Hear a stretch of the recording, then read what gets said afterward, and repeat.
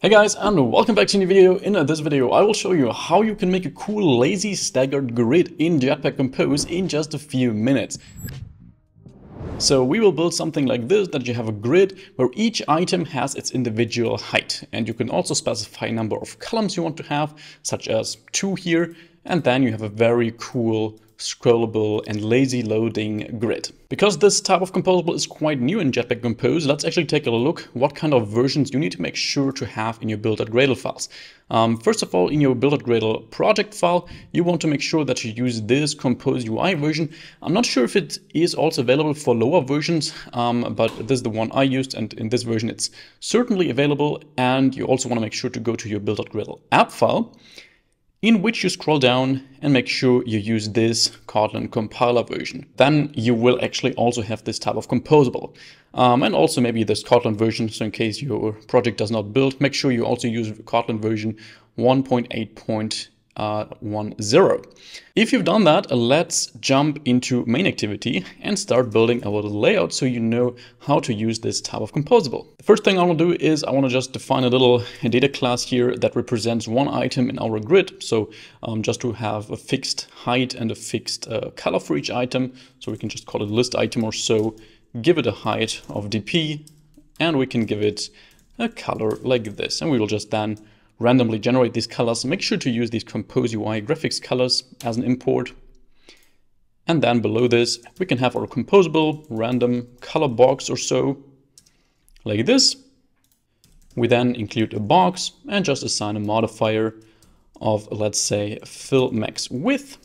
So we want the box to occupy all the width it can get. We give it the height of our item, which we need to pass, of course, to our box, so item of type list item.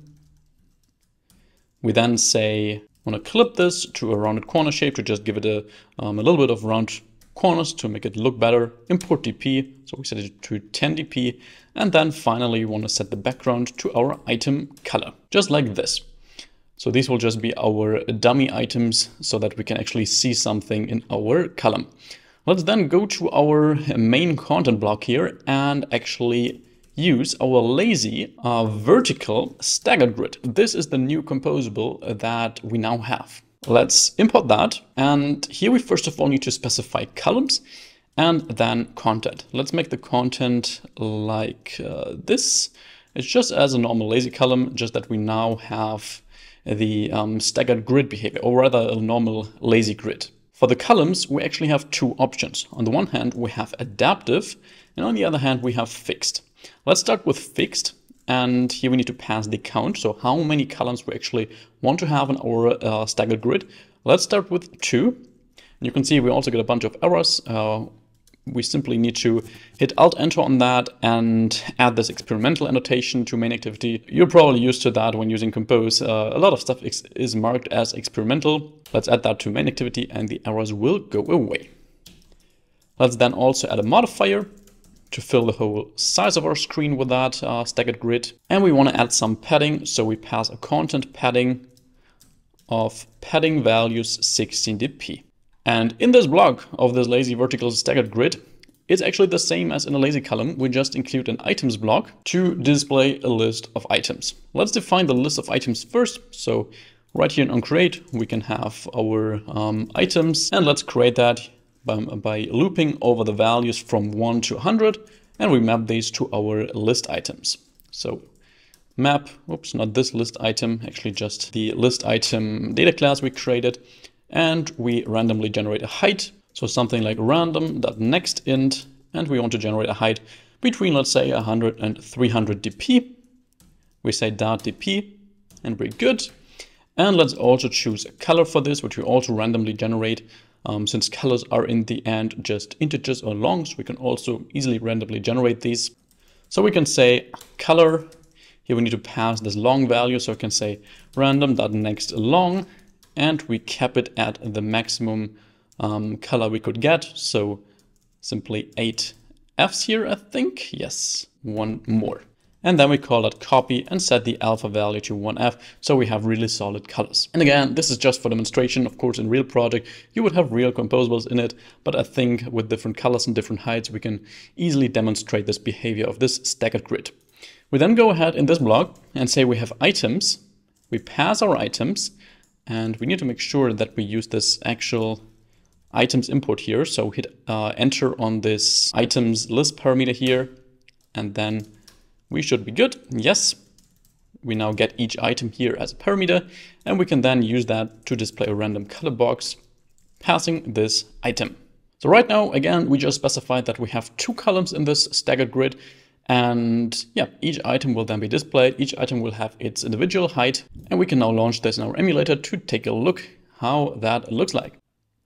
So our app is launching, and yes, that is looking like a staggered grid. We are missing spacing between these grid items, of course, but we already have this behavior that we want, that each item has its individual height. How can we now add the spacing between each item? Well, for that, we can use the horizontal arrangement, and we can set it to arrangement that's spaced by.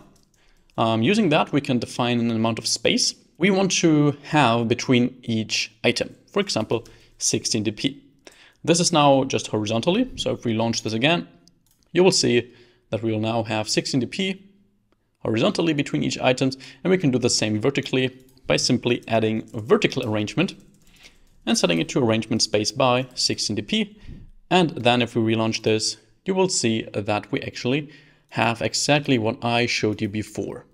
And you'll also notice if you change this number here to 3, let's say, then you will have 3 columns in your staggered grid, and you can choose anything like 10, for example, and you will have 10 columns in here. But I mentioned in the beginning that we also have a different type of column we can have here in a lazy staggered grid, and that is adaptive.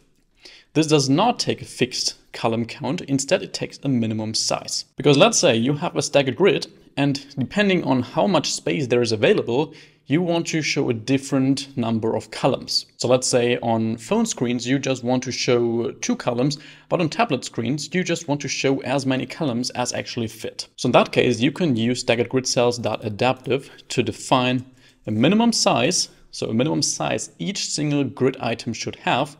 In this case, this refers to its width. So if we say each item should at least have 100 dp width, and we relaunch this, take a look here, then now this staggered grid composable decided for us that based on this screen size of my emulator, there are actually 3 columns that fit into this, and it will maximize the space for each one. So this does not mean that every single grid item is now exactly 100 dp wide, but it does mean that each single item should at least be 100 dp wide. And then considering all the spacing between these, it should take a look how many it can actually fit into this. Because if we would now have 4 items, then for this screen, it could not ensure anymore that each item is at least 100 dp wide. If we set this to 50 dp, for example, and take a look, then you'll see now it actually is able to fit 6 of these into our lazy grid. And if we rotate this, then it's actually able to fit a lot more into our staggered grid,